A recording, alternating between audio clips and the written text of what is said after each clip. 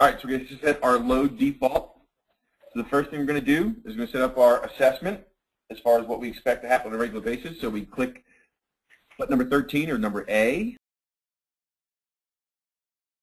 letter A up there, and we click number 0 because we expect the patient to continue as planned. And in the plan, next thing we're going to do, we're going to hit P, and then we hit number 0. Now that the segments are adjusted as listed, we're going to go over to the left-hand side of our touchpad and click in from our segments from earlier, C3, T3, and L3.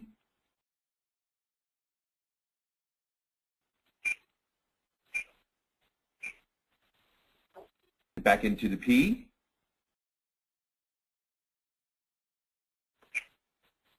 And then we hit number 1. And then we go over into the bottom of our touchpad, and we go to the POC button, the plan of care button, or treatment plan button.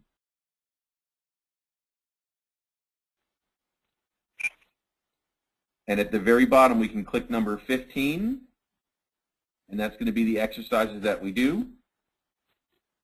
Then we want number 15, so we hit the 10 plus the 5 button. It'll give us our exercises. And then we can go ahead and say for 15 minutes, we just type in 15 minutes. Then we just type in 15 minutes, 15 MINS. Perfect, period. Then we go over to our signature.